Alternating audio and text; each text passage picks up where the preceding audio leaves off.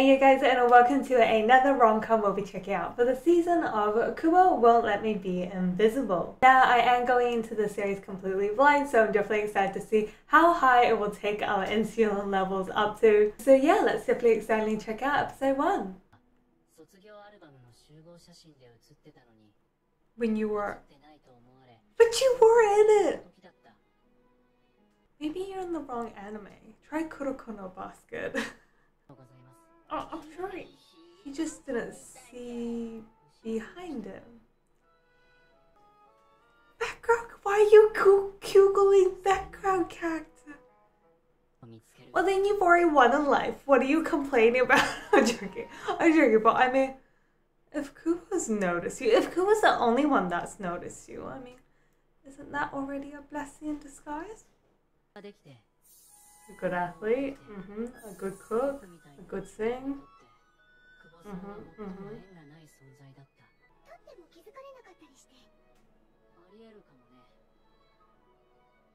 Should we try? Yeah. Oh. Blackmailing. See, you do get noticed. She made you the main character, in a way. So.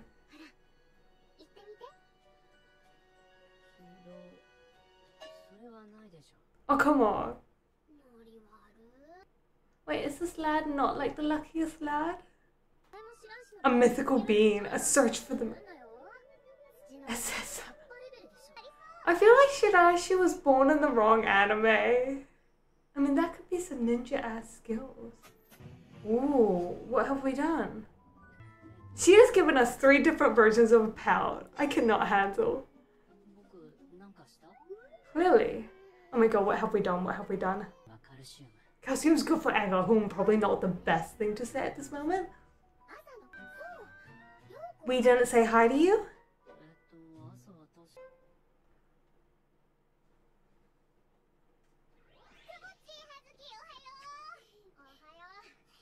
Oh, I was gonna say the fuck is that, but then I've had that happen to me. I love how she took the milk.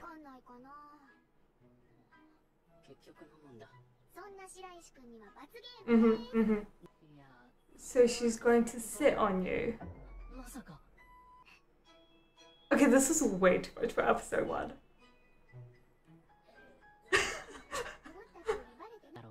What other people would think.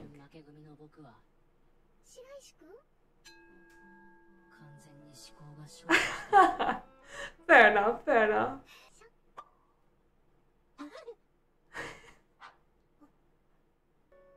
Wait, where did he disappear to so quickly? Sweetie, how did you get there?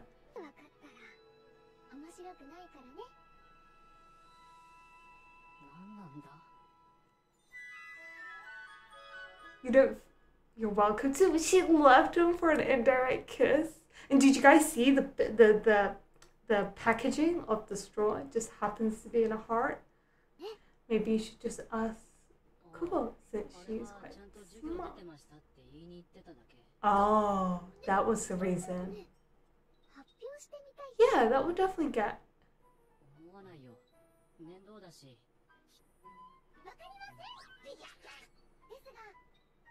Nice.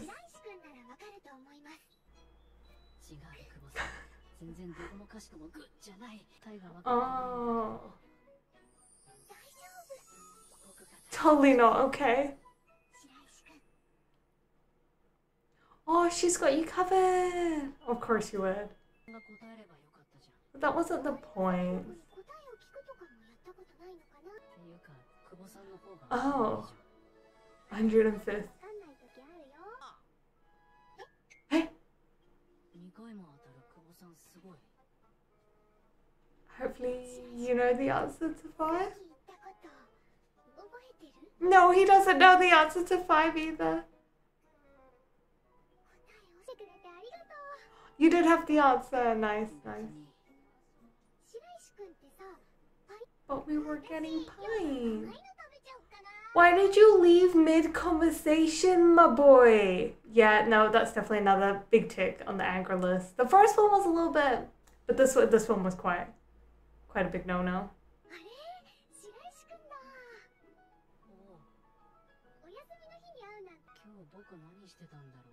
Were you not getting the game? But you can't get... When you can't even get free hand, oh my lord.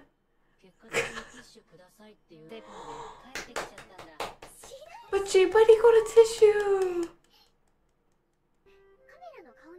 Wait, what? Seriously? Oh my god, even technology? Definitely got to get closer.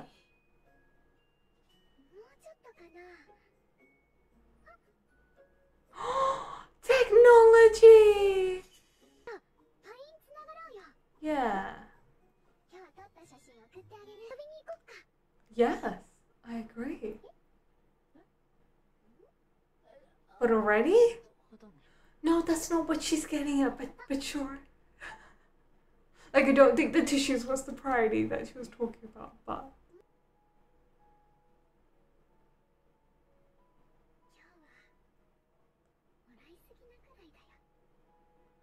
Oh, that was such a treat for her. Of course, but I didn't know it meant like that much to her. Make it your wallpaper. Is that what you really think? Of course not. Why would you think that?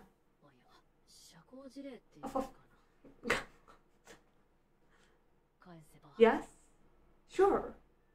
When are you free? Movies? Cafe? Restaurant? She's waiting to... Okay, good. He did reply.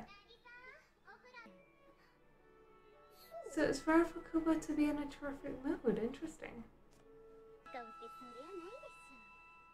Oh shit, the older sister's so gonna cause trouble. So that's where she gets her teasing genes from. What do you say? Alright. Good job.